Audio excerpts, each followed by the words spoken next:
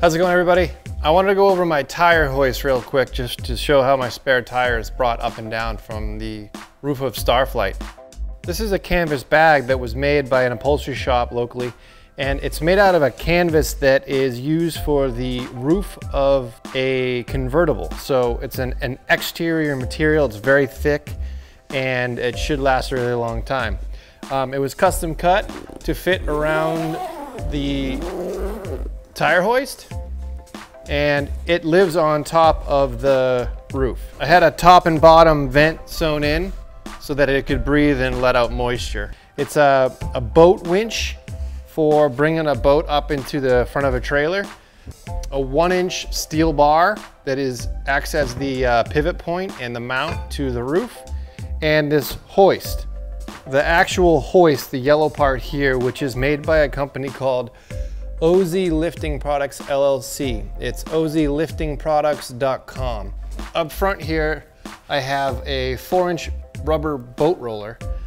This is something that you would find on a trailer that the V-nose would roll up on a jet ski or a small boat. Plenty of working load on this for what I'm doing, and has a nice galvanized finish on the frame, so it should last a long time. I just keep it snug and tight around the roller with the winch ribbon grabbing itself when it's stowed to keep it rattle free and keep it nice and clean and tight. When you want to release it, now this winch is a 4-to-1 and it can go in forward and reverse, so you want to just pull on a little bit to free it up.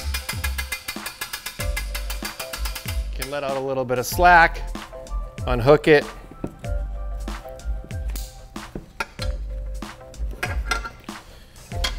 and away you go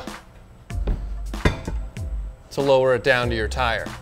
Now, one thing to note with the boat winch is that you can put it in the middle so it doesn't make any noise, but watch out for that handle because it will run away on you. In order to secure the boat roller to the hoist, I use these traditional 2-inch U-bolts, but I upgraded the nuts to grade 8 nylock. The actual boat winch is made by TR Industrial. It's a 1,200 pound working load, and it says capacity is not made for lifting humans. So no rides for the homies, but it will definitely lift the tire up with no problem. This is a 4-to-1 ratio. So although the spare tire is 150, 160 pounds, once you hook it up and use this cranking action, it's actually quite easy to lift it up and lower it down at a safe speed. And the way we fasten the hoist to the roof safely is with this 1-inch solid steel bar that goes through this sleeve and then fastens to the receiver on the roof.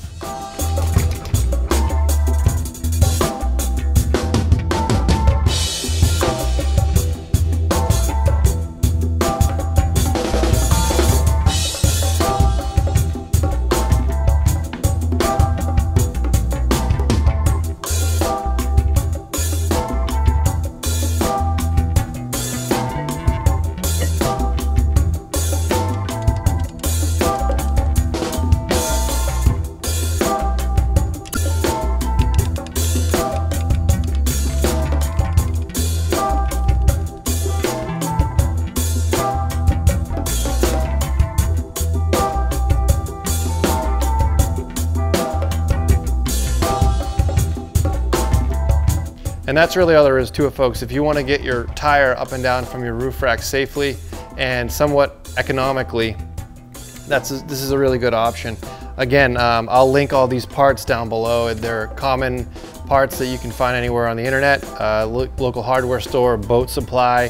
West Marine probably has a lot of this stuff, but it really wasn't that much to put it together. And although I did do some welding, you can find a local welder, and I'm sure you could probably build this bracket in another way that would not require welding, or maybe find something that was already put together.